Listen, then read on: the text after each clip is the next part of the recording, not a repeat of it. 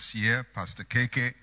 You are a man of different parts and an extraordinary gentleman, and your thoughts on this conference are great. So I trust that we will be a blessing to you and your team and the people who have gathered under this ministry. Pastor KK is one of my favorite pastors. Is an exciting person, very intense, very energetic, and very vision focused. And he continues to do exploits for God, and thank God for his life and the life of his wife Esther, and the great team who are with him doing the work of the ministry. And we are very confident that the Lord will do great things with him in the years ahead, with them in the years ahead, and perform his word in their lives. This year, from what I gather, we are looking at all the challenges that will face us within the period that we are in, rising to take risks, facing our fears, turning adversity to opportunity, all these concepts that are important to where we are in the world. Of course, if you've been on this planet for the last year and a half and more, you would know that the normal has given way to the unusual. We are in unusual season. So I'm going to talk about what to do in a season of harvest. What to do in a season of harvest. I believe that we are in a season of harvest, and it may not appear so, but we are. What to do in a season of harvest.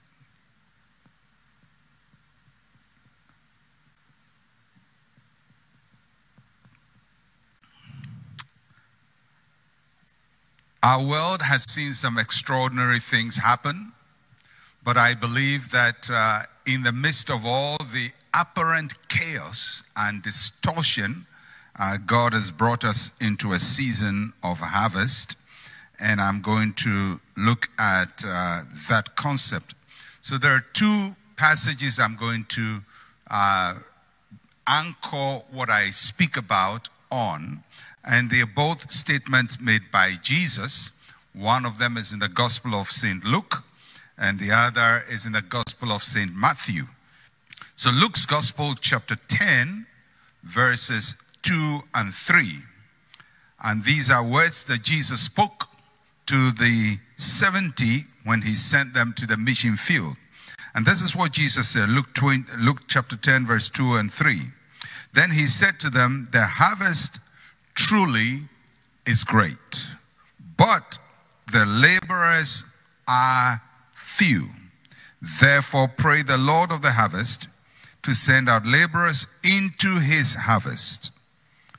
Go your way, behold, I send you out as lambs among wolves.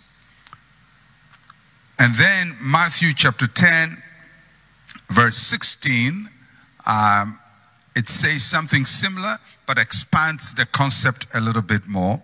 Matthew chapter 10, verse 16, behold, I send you out as sheep in the midst of wolves. Therefore, be wise as serpents and harmless as doves. These two statements were made by Jesus, and both of them were related to sending his disciples or his people to the harvest field or to the mission field. The first one, in Luke, he made it when he was sending the 70 to the mission field. And the second one, the Matthew statement, he made it when he was sending the 12 to the mission field. So both statements have a logic to them. Both are related to a mission. Both are related to a harvest. Both are related to an opportunity that has opened up for the propagation of the gospel. When Jesus was alive, his mission was to reach to what he called the lost sheep of the house of Israel. That was his immediate ministry.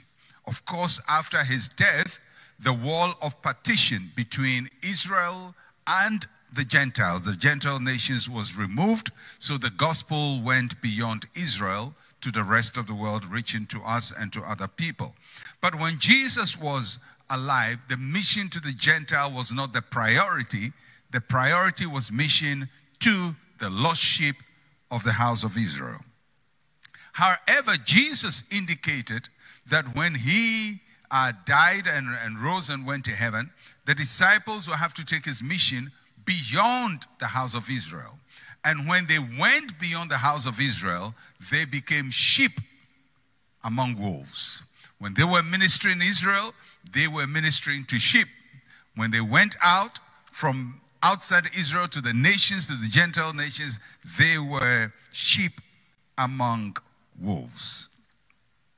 So Jesus Christ used the harvest fields of his time, the harvest field of his era, as metaphors for the souls that will come to the kingdom of God. That is the context of these two passages. However, today I will apply the same metaphor of Jesus to other fields of endeavor. So the principle is the same for soul winning as it is for other areas of our lives. So I'm going to still use harvest field, but I'm not going to limit it to soul winning, although it includes soul winning, because part of the opportunities God has given us this time is to win souls for his kingdom. But it also includes church growth, expansion, which doesn't necessarily mean souls being saved. It may mean building bigger bands, bigger churches so that the souls will be taken care of. The context is the same, but there will be a little difference. So what do I mean by a harvest or a season of harvest? A harvest is a field of opportunity. A harvest is a field of opportunity. Field opportunity. So when we say in between is off, but the two words I want you to take note of is field and opportunity. So when we say there is a harvest, we are talking about God has opened a field to you, and that field gives you opportunity. So when Jesus sent his disciples to the harvest, he was sending them to a field. A field is a space you operate in, is a space. So when we say that God has brought us to a field, it means that he has created space for us. He has made room for us. And in that space, there is opportunity. So he says, I send you to the harvest, to the field, to the space of opportunity. And in that space of opportunity, Jesus talks about two major challenges in the field or in the space of opportunity. When we come to our field of opportunity, there will be two major challenges that Jesus talks about. And I will be focusing on those two challenges for the rest of my time speaking. The first challenge that Jesus spoke about is that the harvest is great, but the laborers are few. So the first challenge is the challenge of laborers. Laborers. So God gives us a field. He opens the door. He gives us a huge opportunity. But he says that within that opportunity, there is a challenge. And the first challenge is laborers. The challenge of laborers is twofold. The first one is the challenge of skills. Of course, you don't go to the harvest as a laborer and just weed anyhow. Because if you do that, you're going to collect other stuff that is not the fruit of your harvest into your harvest field. So there is a lot of skill of discernment, knowing the difference between what is wheat and what is tares, what is corn and what is not corn, what is a good harvest and what is not a good harvest. So skill is so required by laborers. And the second one is strength. So in your harvest field, God says that there is a shortage of laborers. And the shortage is expressed in shortage of skills and shortage of strength. Anytime God gives you a big opportunity, you're going to realize that there is a skill limitation. And then there is a capacity, there's a strength limitation, the labor limitation.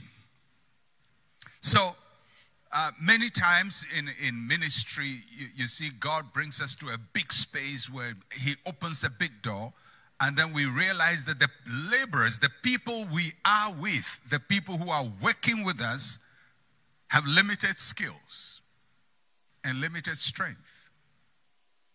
God puts you on the world stage, but the skill, the laborers are at the village stage. And their strength is very, very limited. Most of the time, the people are so tired because they've worked so hard to get to the harvest. And by the time they get to harvest, they're so tired, they can't push any longer. And that is why many times in harvest fields, there is a change of laborers. There shouldn't be, but sometimes there is, because skill levels are low and strength is also low. So Jesus says that's the first thing you're going to face when God gives you opportunity. Now, in this season, one of the things we are beginning to notice is that there is great opportunity for churches to reach beyond the physical gathering of people. It's one thing having a crowd gather in front of you and minister to them, and then another thing having a crowd not in front of you and you ministering to them. And the skill required for this harvest of souls outside of a meeting room is very different from the skills required when people are present. When people are present, you can pray for them, you can lay hands on them. When people are not present, you can't lay hands on them. As a matter of fact, even as a church grows, skills change. When I was pastoring a smaller congregation, I could have services where I would lay hands on everybody. But what do you do when you have 20,000 people in a meeting, or 50,000 people in a meeting, or 100,000 people in a meeting? You cannot lay hands on 100,000 people. That would take your lifetime of laying on of hands. So skill of impartation will be very different from the skills of impartation when you have a smaller crowd, and the strength is very different. So that's the first challenge. And I'll just read to you a passage from Isaiah chapter 37, verse 3. Isaiah 37, verse 3. But they said to him, thus says Hezekiah, this day is a day of trouble and rebuke and blasphemy, for the children have come to birth, but there is no strength to bring them forth. The children have come to birth. The children are ready. The child is in the womb. This is the 9th month. The child has turned properly. The child has to be delivered, but there is no strength. So the child is creating the opportunity of birth. The mother must have the strength to take advantage of that opportunity. So when God brings us to a harvest, there will be labor. There will be labor to receive the fruits of our seeds sown. There is labor. As a matter of fact, there's the kind of strength required at harvest is greater than the strength at planting. Because one person can plant a field, but one person cannot harvest a field, because what it takes to plant a field is less than what it takes to harvest a field. So, there will be labor shortage, skill shortage, strength shortage. And for all of you who are pastors listening to me or who work in churches and are church leaders, your skill level has to be uplifted. You have to learn new skills, new abilities to function in this new opportunity. Second challenge. So the first one is laborers. The second challenge that Jesus says we're going to face in the harvest field is the challenge of wolves. This is a dangerous one. First one, there is labor challenge. Internal, that's your own internal challenge, capacity to build, to take advantage of the harvest. Second one is wolves. Wolves are not internal, although sometimes they are. There are internal wolves, but mostly it's external pressure.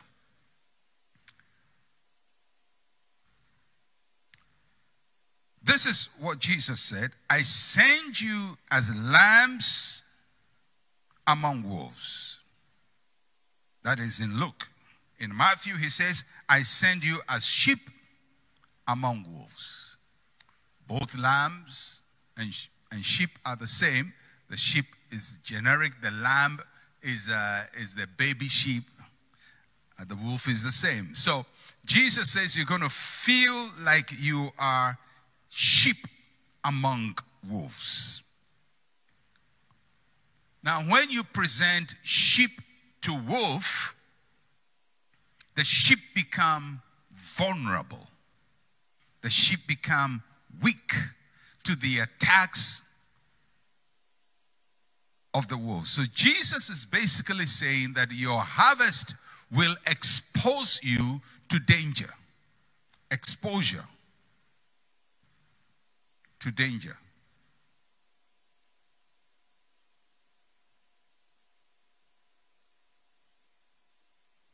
It's like a pastor who ministers, says whatever he likes in front of his congregation. His church loves him. And then he goes on television and he says the same thing his church loves. And the people outside of his church hate him for it. So he has come into a big harvest. He's exposed to a bigger harvest. But in that exposure, there is danger where immaturity will show up, where your gifts, not properly developed, will become a liability to you. So the harvest is field is great, but it's going to give you wolves, exposure to danger. Wolves are not the friends of sheep. They attack, and they attack sometimes in the open, and sometimes they attack in secret as wolves in sheep's clothing. So sometimes they look like you, but then they function differently against you. In 1 Corinthians chapter 16, verses 8 and 9, the Apostle Paul says, but I'll tarry in Ephesus until Pentecost, for a great and effective door has opened to me. And there are many adversaries. Now, if you know what happened to Paul when he was in Ephesus, when he got to Ephesus, he started preaching, and he upset the work of the tradesmen, because the tradesmen who make the statues for the gods of Ephesus, especially Diana or Artemis of Ephesus, were upset by the ministry of Paul and raised up people against him. So a great door of opportunity has been opened to Paul, but his ministry is upsetting the economy based on idolatry. So people whose businesses thrive on idolatry are now attacking Paul. So they are the wolves. They are the wolves, the external attack that comes because your harvest field has intruded into their territory. So that's what wolves are. Wolves are adversaries. They stand between you and your open doors. And a few characteristics of wolves. First, they are hunters. They are hunters. They don't do well as pets. They are hunters. These guys are very ferocious. Secondly, they attack at night. Attack at night. So they attack when you're not alert, when you are resting, when you are taking it easy, when you are enjoying a nap. That's when they come on the attack. So they are hunters. They are always looking for a weakness to exploit. And they attack at night. And the third thing is that they are strong. They are strong. Very strong jaws. And the fourth, this is very important, they are territorial. Anytime God gives you a harvest, it is going to intrude in a wolf's territory. A territory that used to be for somebody is going to be lost. And the wolf is not going to just stand and smile because you're taking their territory. They don't take kindly to lost territory. So they are hunters. They go on the attack at night when you're asleep, when you're not alert. They're strong and they're territorial. Sheep, on the other hand, are peaceful. So sheep, peaceful.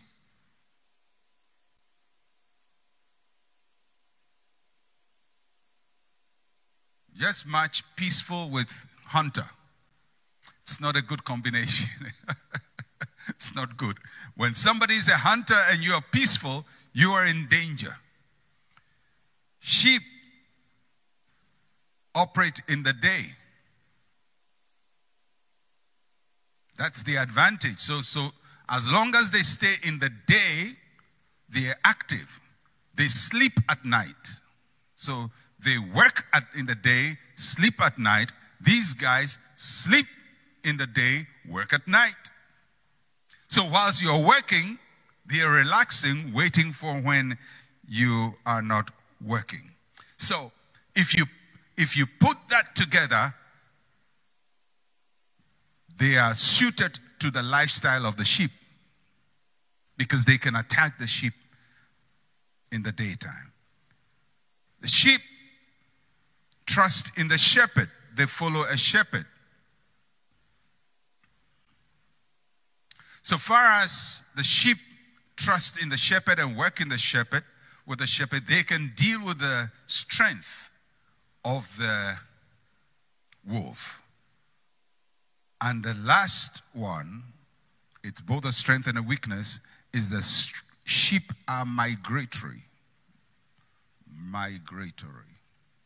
They move from place to place, and these guys tend to stay in one place.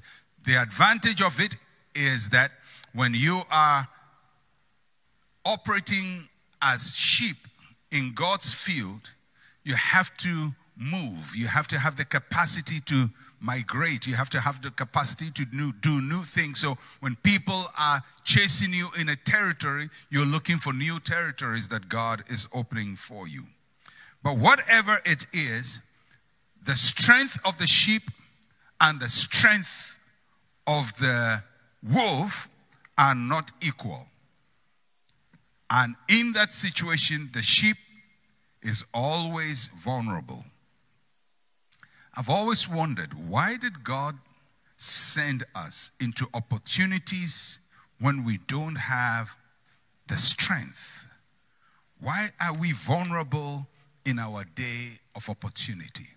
How is it that when God opens a door, when there is a big door open, we just find We don't have the skills, we don't have the strength, and we have ferocious enemies that want to destroy us.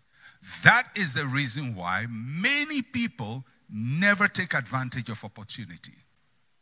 That is why a lot of people never rise to the big stage, because the harvest field is going to expose you to danger. It's one of the reasons why Africa is poor where we are, because we're not able to play big on the international scale, because we have wolves there who are trying to get rid of us. And apart from that, we don't have the skills and the strength to take advantage of our harvest. And that is why we can have a lot of oil but not refine, a lot of gold but not refine, a lot of bauxite but not create iron. And even when we create raw materials, we don't build the factories, because the skills required to operate at those levels are not available. So in your harvest field, skill is important, laborers, skill and strength. But the external danger, the wolves, will also come against you. I think that the season we are in the world at this time favors the church. But at the same time, it is also putting the church in conflict with major ideas in the world. And as the church grows, these are the conflicts we have to deal with. So if Jesus says to his disciples, I send you as sheep among wolves, how are they supposed to survive? How are they supposed to survive in this unfriendly world? In Matthew's comment, Jesus added a proviso. Matthew 10:16, go back to it, and it says, behold, I send you out as sheep in the midst of wolves. Therefore, be wise as serpents and harmless as doves. Because you're going to face these wolves. Therefore means because of that. Because you are sheep amongst wolves. Therefore. So he knows the world we're going to go into. He knows what opportunity is going to bring us into. He knows the risks. He knows the adversity. He knows the challenge. And then he tells us, because of that, this is how I want you to behave. Quite an interesting thing. So he doesn't say, because you're going to face wolves, therefore, run away from the harvest. No, he says, still go to the harvest as sheep before wolf, but this is the strategy. Be as wise as serpents.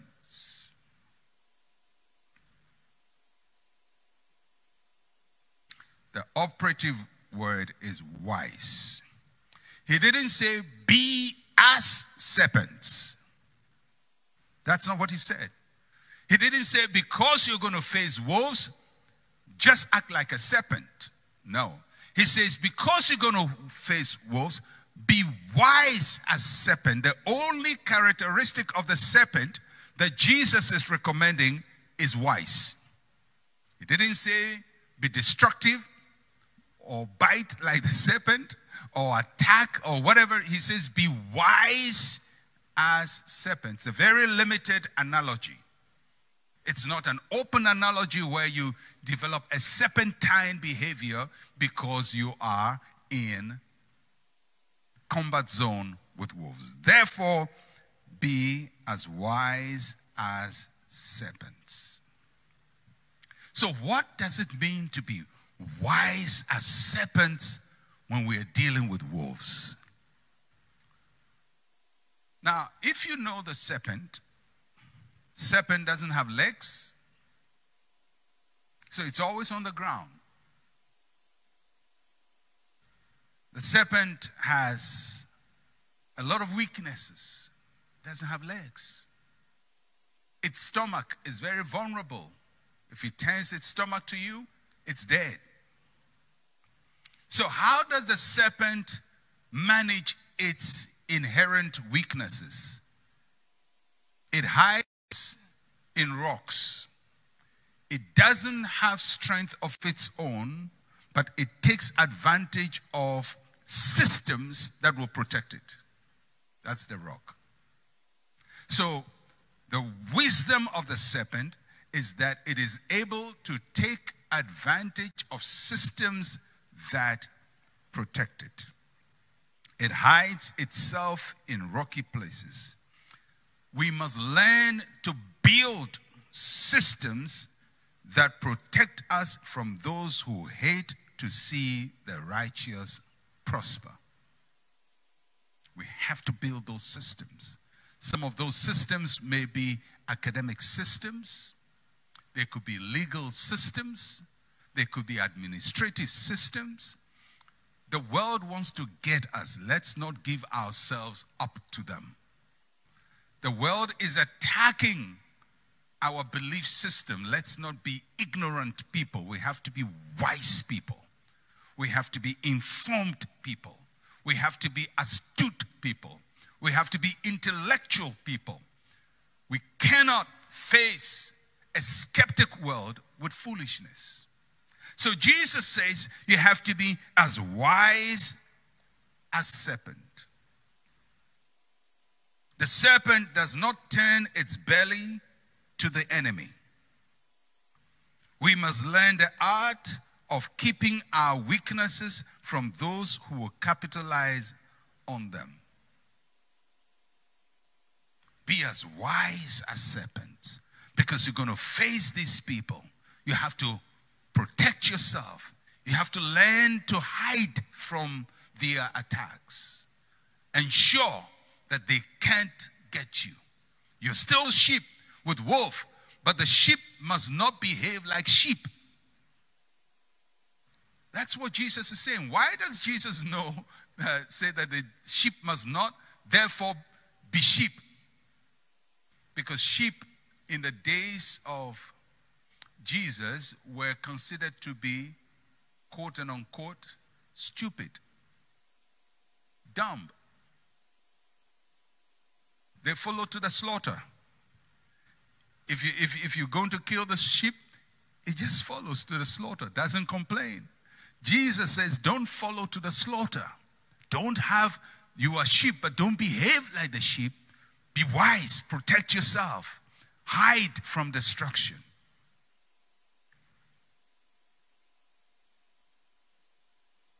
Then he says, whilst you are being wise as a serpent, he gives us a balance. As innocent as a dove. He's balancing the serpent with the dove. Wise and innocent. Wise and pure of heart. Keep an upright spirit. Walk in wisdom and discernment. See beyond your present opportunity.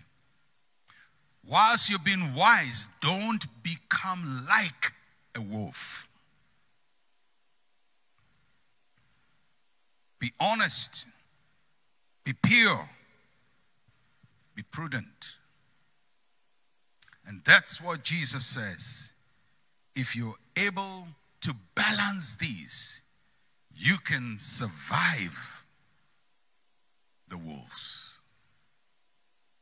Whether you're functioning as a pastor, as a businessman, as a politician, wherever we function as Christians who have been given opportunity, if we want to use that opportunity to advance the kingdom of God, the values of God, the principles of God, then this is how Jesus says we do it. If we don't do it that way, then we may be very influential, but we will become like wolves. And unfortunately, if Christians whether we are believers in politics or pastors or wherever we are, develop the characteristics of wolf. We hunt our own sheep. Sometimes you would see pastors who are wolves in their church and attack their own flock and destroy their flock. In the midst of opportunity, sometimes pastors can be wolf to other pastors. So instead of we advancing the kingdom of God, we tear down the kingdom of God. Sometimes in business, instead of encouraging others to rise, we destroy everybody within our space because we have become wolves instead of sheep. So Jesus gives us the blueprint. The harvest indeed is plenty. The fields are wide, but there are dangers in the way. And I feel one of the big dangers the church is going to face in the future is the challenge to our faith. There is a generation of Christians who will not be affected because they've been Christians for a long time. They've served the Lord for 20, 30, 40 years. My generation, people in their 60s, 70s, 80s, even maybe 50s, they will be fine. But our children who are teenagers and young in a school system exposed to all the knowledge of the world will have their faith challenged. And though their parents will retain their faith, a young generation are going to have wolves attack their faith. Therefore, if we want the faith of our children to stand, we must be wise. We must be wise. They're going to be hard and tough questions. And that's why I believe that every Christian leader in our time, if they want the next generation to survive and the generation after them to survive, must study Christian apologetics, the defense of our faith, why we believe the Bible is the Word of God, why we believe Jesus is the Son of God, why we believe that there is a God. All these fundamental things we take for granted now have to be proven to a skeptical world. Proven intellectually, proven scripturally, proven spiritually. We cannot just prove it spiritually with miracles and signs and wonders. We also have to prove it scripturally because of the Word of God. And then we have to prove it intellectually because we must defeat all the arguments that come against the preaching of the gospel. That's what the Apostle Paul labored for. Intellectually, scripturally, spiritually. The same internet we are using to preach the gospel, social media we're using to preach the gospel, is also smuggling new lifestyles in, and we have to be wise as serpents. Otherwise, we become like the Christians of a previous generation who told others, don't watch the television, don't listen to radio, and shut them off. We cannot be shut off. We must be like Daniel, who was wise as a serpent, innocent as a dove in the courtyard of King Nebuchadnezzar.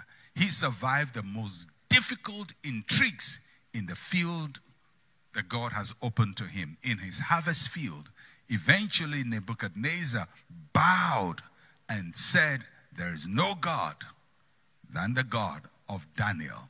There is no God than the God of Shadrach, Meshach, and Abednego.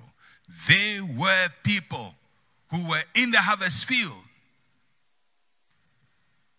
Were they few? Yes, but they were strong and they were skillful. And when they were tested, They were 10 times better than the Babylonians, because in that field, they survived. So my counsel to all the pastors, especially those of you who are young pastors, you have to put in some hard labor. Hard labor, hard intellectual labor. Get some theological training. Study theology. Even if you don't do it in an academic setting, be conscious about your theological formation and your intellectual formation, because we are in wolf territory. Because their harvest is taking us to wolf territory, and we have to defend the authority of the gospel. Be wise as serpents, as innocent as doves. In the business world, we're going to see Christians compete with businesses at all levels. Isn't it disheartening that the richest people of the world at this time don't have Christians? Most of them are totally anti-Christ. 50 years ago, 60 years ago, the richest people of the world were all Christians. They were tithers. There were people who would say, the reason I'm rich is because I tithe and I give, and God is priority. 50, 60, 70 years ago, the standard of prosperity was scriptural. Now we have a new generation, and they have ring-fenced Christianity because they've taken Christianity out. Now we need Christians who will be sheep and enter the wolf's territory, to be wise and to be innocent. And then we're going to need Christians who venture into the political space, especially if you are in Nigeria and you want to go into politics. It's one of the most difficult spaces to survive in. The wolves are big wolves, mighty wolves. But we can't leave that space to the wolves. We have to go into that space. We are sheep in our harvest field of politics, and we have to be wise as serpents, innocent as doves. I believe God is going to push the frontiers of the church into all these spaces, into the political space, into the business space. And I'm not just talking about Christians operating some small transport business. That's good. And operating some big business, some small business there. I mean, there are people who are making billions, whose wealth is more than nations. And that is where we need to be. We need Christians who would get to those commanding heights of the economy. And they're going to face some wolves. But if we follow the formula of Jesus, we're going to be wise as serpents. We're going to be innocent as doves. We can play in that field and win in that field. So,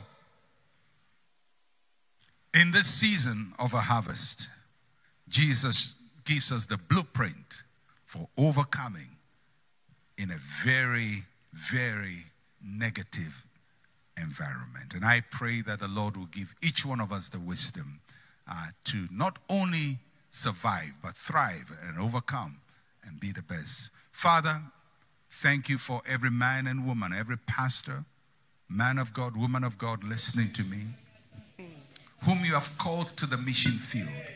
Some in church planting, some to take church beyond church, church into politics, church into business. They're going into new fields. They're going to new harvest fields. They're going out to a world that is negative. And you showed us that they will face wolves. And you say that sometimes we may not have the skills and the strength. But today we speak the release of the Holy Spirit upon every pastor, every man of God, every woman of God who is seeking to break loose from a harvest field to another harvest field. May you give them the right skills and the right laborers, and give them the wisdom of the serpent and the pure heart of a dove, that they can go into the world and not be contaminated by the world. We pray, Lord, for an upsurge of your power, an explosion of your power, an explosion of your glory.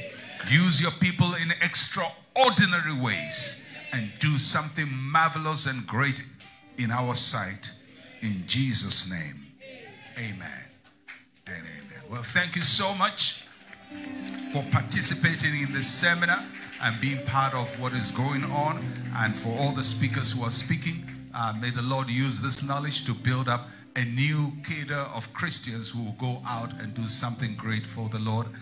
May our territory never be limited. May our boundaries never be limited. May our fields grow from strength to strength. May the Lord use us abundantly in our time. Thank you so much, Pastor KK. Thank you for this opportunity, and with your wife, Esther, and the team, and everybody else who has been part of this. May this be our greatest moment in history. In Jesus' name, amen. God bless you, and we hope to see you one more time sometime in the future. God bless you.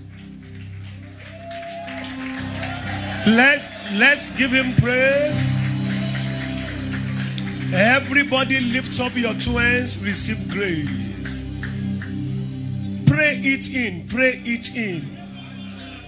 Pray it in. Go ahead, go ahead, go ahead. Somebody pray it in. Somebody pray it in. Lebrados. Legredos. We give you praise. I want you to pray it in. Mendrebo sotoligeros. Hebros. Pray, pray, pray. Receive grace massively. Lebrakatos. Yembrekos. Mendrebo sotolish. Lebrakatos.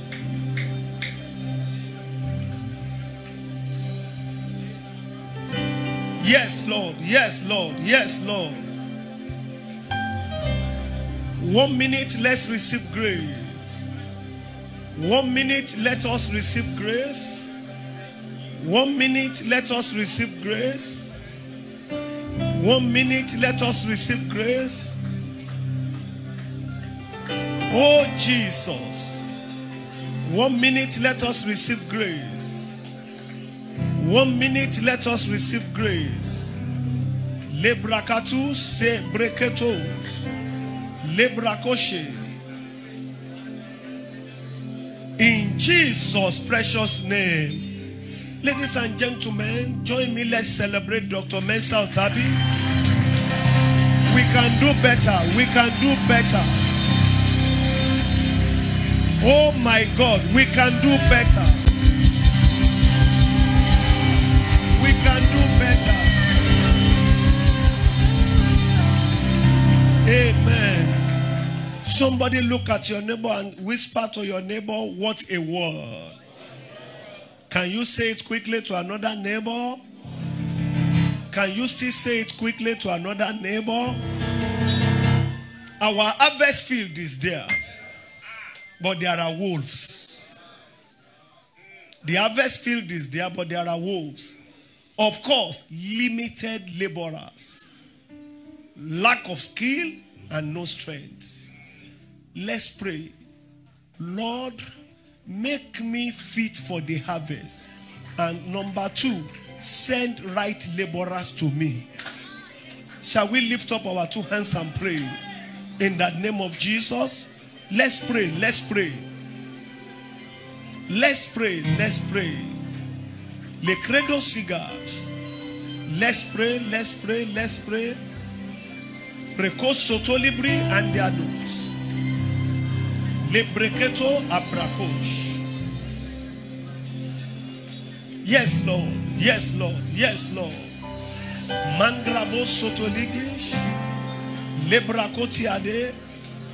Mangrabo sotolige. Le brondo sotoli agrash. Prekoti adekaros. We give you praise. In Jesus' precious name. I'm thinking our amen will be the loudest. The harvest field is there. Wolves are there. But he still told us to go. We must not turn back because we have challenges. Difficulties shouldn't discourage us. Nothing should discourage us. Nothing should discourage us. We won't turn back in battle in the mighty name of Jesus Christ. And he said, for that to be a reality, be wise as serpents, be innocent as doves. Lift up your two hands, God's precious people. Repeat after me. Father, in the name of Jesus, I receive grace to be wise as serpents and innocent as doves. Let's pray it in the name of Jesus.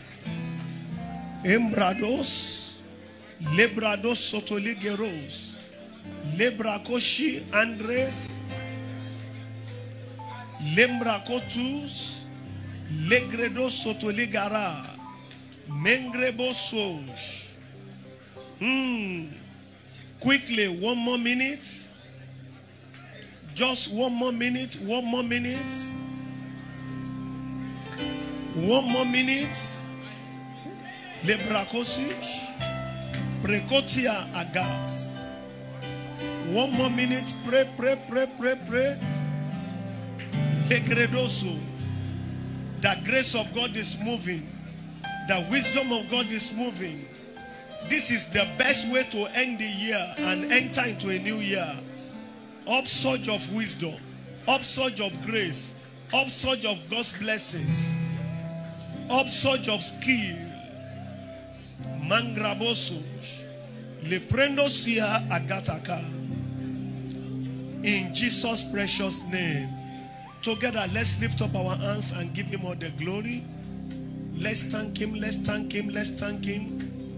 Shall we go ahead and bless his name? Shall we go ahead and give him all the glory? Shall we go ahead and give him all the honor? Shall we go ahead and give him all the adoration? Let's bless his name for his faithfulness. Let's bless his name for his mercies. Let's bless his name for his loving kindness. Let's worship him in the beauty of holiness.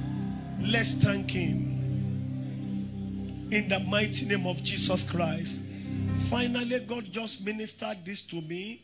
He said, give them 2 minutes to speak over their life. Please don't pray. You will just be speaking over your life in the mighty name of Jesus. Because of wolves, I will not turn back from my harvest field. Don't pray, but be speaking over your life that in the mighty name of Jesus, I have the right wisdom, the right skill. In the name of Jesus Christ, effectual doors are open to me. I won't turn back from my door because of adversaries. Speak over your life. I will not be discouraged. Speak over your life. I want you to speak definite words over your life. I possess my harvest field for Christ. I possess my harvest field for Christ. I possess my harvest field for Christ. I possess my harvest field for Christ. I possess my harvest field for Christ. Nothing will make me turn back. Nothing. 1 more minute, 1 more minute. Le credo siada. Me grebo sotoliga. Preke siada. Le brakoshis. Le prodose. Embrakata. Likates. Le predo siadis. In Jesus' precious name. Let's just wave our 2 hands and bless his name. And give him all the glory and give him all the honor. And give him all the adoration. We bless your name, Lord Jesus. In Jesus' precious name. Is something good happening to somebody already? Are you having an upsurge experience? Are you having an upsurge experience? Shall we put our hands together and be seated? Hallelujah.